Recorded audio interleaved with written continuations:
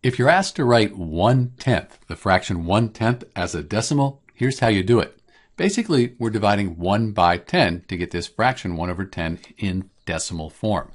So we know 1 is smaller than 10, so it's going to have to be 0 point something. Our decimal will be 0 point something. If we type this into a calculator, 1 divided by 10, that gives us 0.1. Essentially, what we're asking is 1 divided by 10, what does that equal? We can do this division here longhand. Let's try that. So we have 1, and we want to know how many times 10 goes into 1. 10 doesn't fit into 1, so we're going to have to put 0 and a point here. So now we can add a 0 here. 10 goes into 10 one time. So 1/10, the fraction 1/10, that's equal to 0.1, just like we found on our calculator. This is Dr. B converting the fraction 1/10 to decimal form. Thanks for watching.